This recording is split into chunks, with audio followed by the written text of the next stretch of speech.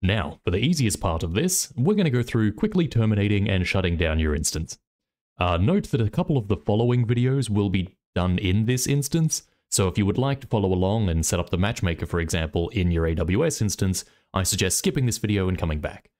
But in this case, it's the easiest thing ever. All you can do is close your RDP connection, head back to your instance list, as you can see here, right-click your instance, and terminate. Do you want to terminate? Yes, this will delete all the resources, so any projects you've transferred over, all of those will be deleted as well. And that'll shut down, and that's all you need to do. Just that easy.